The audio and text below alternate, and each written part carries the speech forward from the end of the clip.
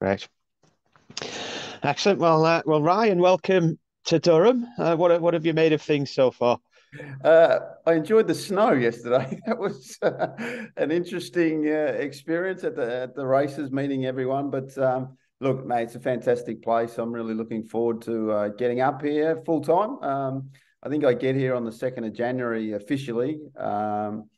And yeah, just looking for places to live and doing all the hard stuff for the family and things. But mate, nothing but good stuff so far. And your family are going to relocate. I think you live in Harlem now, don't you? Which is a beautiful place, not too far from Amsterdam. Yeah, mate, we've been there for what, over 5.5 years now. I've got two kids that speak fluent Dutch, which is quite weird. Listening to them go about it with their mates, but yeah, that they're all moving across once we get settled and find schools and all that sort of stuff. They're looking forward to getting here, and my son's pestering me because he wants to go to a Man City game, which I'm trying to let him know that this is not the area that he should be following Man City, but kids will be kids. Yeah. Well, there's Sunderland on the doorstep, and obviously Newcastle United as well. So you're spoilt for choice from that point of view. Now, I gather you don't like flying, so the handy thing is there's a lovely ferry that links the Tyne to IJmuiden in Holland as well. So you can all come over on the ferry next time. Well, yeah, we've actually done that a few times. It's actually a really good night. The kids love it, and my wife and I quite enjoy it as well. But yeah, look, we just can't wait to get here and settle in, and we this is our home. This is what we're going to make sure we enjoy every part of being in the northeast, and hopefully we're here for quite a long time. Yeah, it's been a roller coaster year, hasn't it? Take us back to April because your world was turned upside down in April, wasn't it? Mate, it's very hard to even fathom what went on. It's, I think I'm a pretty fit and healthy guy, always have been, no history of any sort of illness. But yeah, we actually flew across to a place called Bewilderwood. We were at an amusement park with the family, and literally I just said to someone, I just don't feel well, and basically laid down. And unfortunately for me, I woke up 7 days later, and I say unfortunately, but my memory of those 7 days, I have zero memory of what happened. I'm very obviously grateful that when I laid down, I put my head on the daughter of someone who had just finished her CPR course, and basically brought me back. And again, I don't know why. The doctors don't know what happened. They say Just to me, Brian, just tell me that last bit again because you just froze there. You put your head down. yeah, I put my head down on the foot of a 5-year-old girl whose mother, who was standing next to her, had just finished her CPR course. And she saw that I was in trouble and applied CPR and brought me back.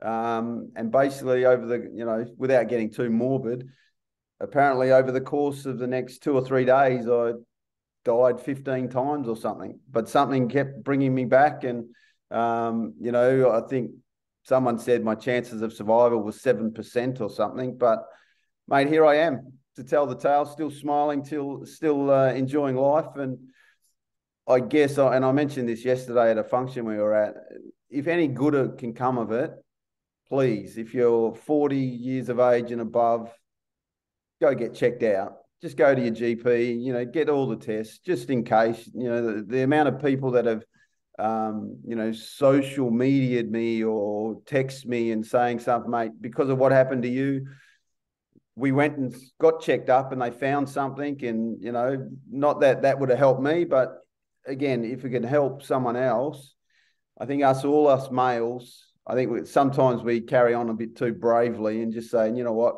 how about we just get checked out? And if anything's going amiss, hopefully someone can help and find out.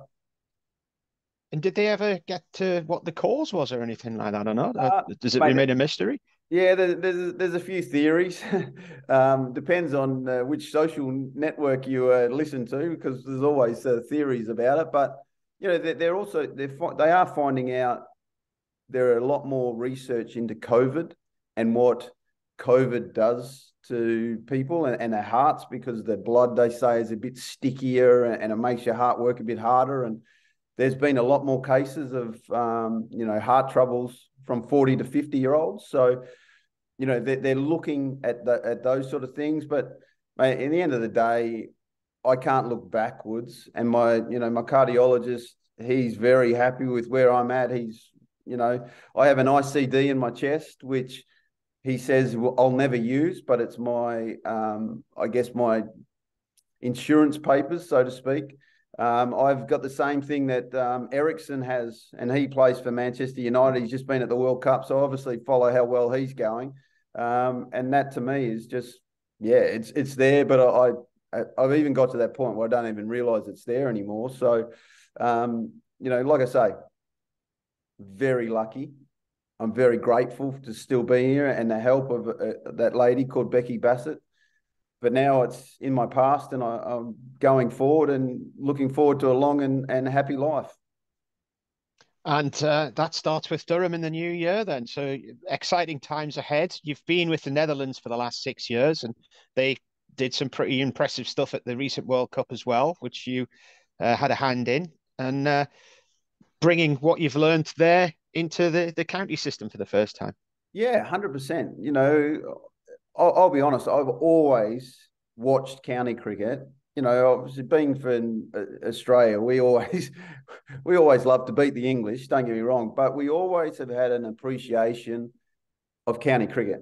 I think it's one of the great competitions in the world, and as a coach, I've always wanted to be involved in county cricket. That's been very clear from the start, and to get this opportunity at Durham is, again, very grateful. I think it's a squad full of talent. I think it's a squad that can go places. If we get our mentality and our game plan right, I don't see what can hold us back. And, the Northeast has always had a great history of producing fast bowlers. And, hopefully the production line keeps going because, fast bowlers are so important to winning games of cricket. But, mate, the facts are, to win a championship game, you've got to take 20 wickets. And to do that takes time. So our batters need to give our bowlers time to win us games. So, we're going to be pretty positive. I hate draws. I know I've said that before when people have asked me, but I hate draws. So that's something that you wouldn't have enjoyed. You wouldn't have enjoyed last season. Well, that's right. And again, that's the mindset thing. I understand that sometimes there's always going to be a draw in a game, but as long as my players are sitting there saying to themselves, how do we win this game of cricket? No matter what the situation, how can we win this game of cricket? If they do that, I think the mindset is right, and I think you'll find we will win games of cricket. Great. And have you got a fast bowler up your sleeve at the moment, by any chance? Mate, well, there's a few. Hopefully England stop picking them. No, that's of course being a bit funny, but look, the facts are that our best bowlers hopefully do play for England. I'm very aware that the county system needs to produce England players. So they're the cold, hard facts. If it means we lose 2 or 3 of them, it's my job to build depth so we do have fast bowlers in reserve ready to go. And like I say, the academy here has been unbelievable in churning out the number of fast bowlers, and I'll be putting pressure on them to continue to do so. And, fast bowlers are rare, and, we have to look after them. We've got to take care of them, make sure that, they're rested well. But when they play, they go full steam ahead, and they're there to try and take us wickets. Yeah, brilliant. Okay, well, thanks very much for talking to us today, and enjoy your Christmas, and then hopefully we'll see you in the new year. Thanks, mate. Thanks for having me. Okay, thanks very much.